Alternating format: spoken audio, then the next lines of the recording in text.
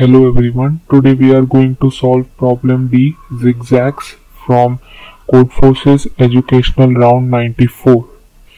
So the problem statement is very short. We are given an array A1 through AN and we have to calculate the number of tuples I, J, K, L such that these two conditions are satisfied. The outline of the video is first we'll see the approach, then the code, and then a running example on a test case. So let's begin.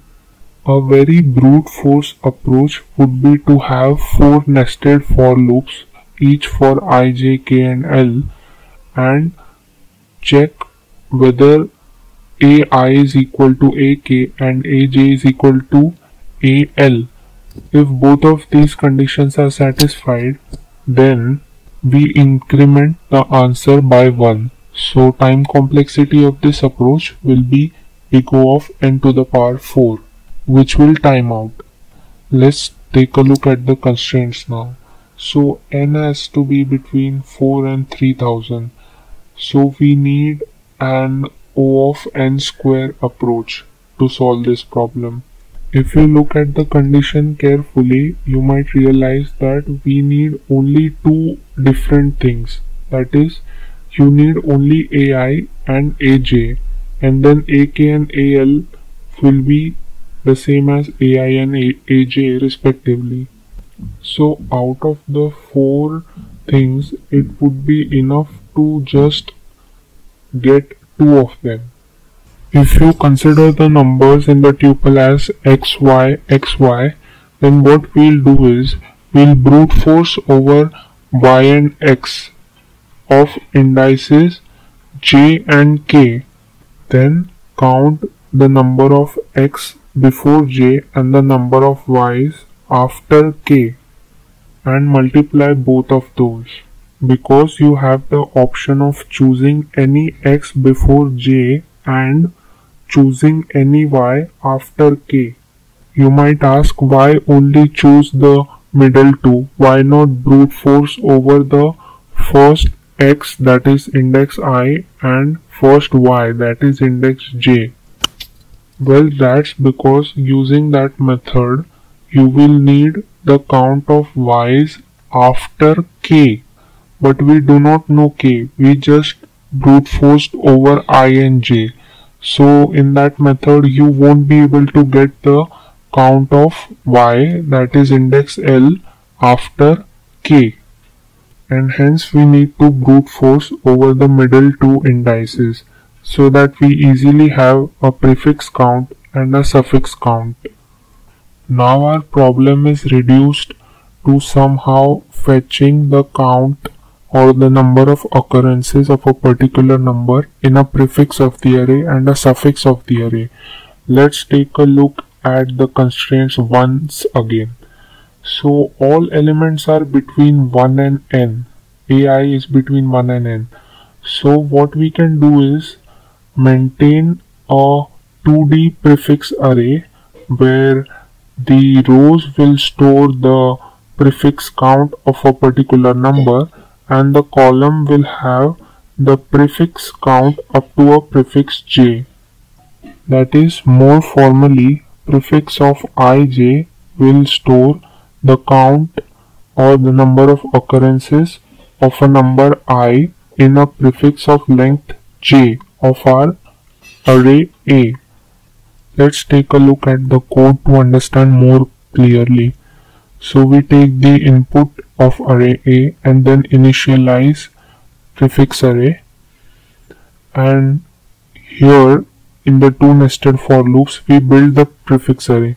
So for I is equal to 1 to n, we iterate over all possible elements. Remember that the elements can only be from 1 to n, and for j is equal to 1 to n, we iterate over all array indices.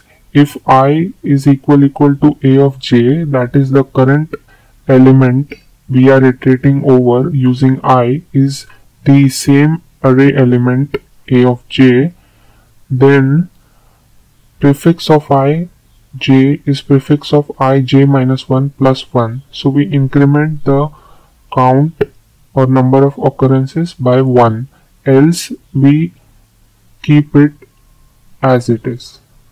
Then we initialize our answer to 0. Then we brute force over the middle two positions, that is J and K. And then for a particular pair of J and K, we get the prefix count in the variable pref count using our 2D matrix, and we get the suffix count in the variable suff count, which will be a difference of two prefix sums, and then we multiply both of them and add their product to our answer. Finally, if you are interested, here is a full running example on a medium-sized test case.